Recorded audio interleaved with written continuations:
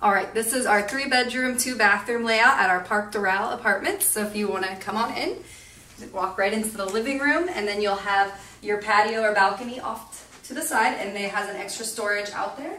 Then you'll be in the dining area where you can put a table and some chairs. And then across is the kitchen. And you have your refrigerator, dishwasher, and then you also have your range. And then there's also storage in here for extra pantry food or anything like that. And then we can go back to the first bathroom. She'll be right off the main hallway.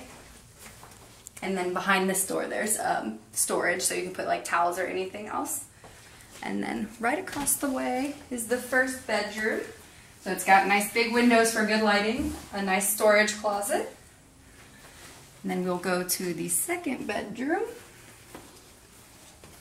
which also has good windows for good lighting. And then there's a double closet in here, so you have a little bit of extra space. And we can go to the last bedroom that actually has the second bathroom in it. So this one also has nice lighting, double closets, and then the bathroom has a stand-up shower in it.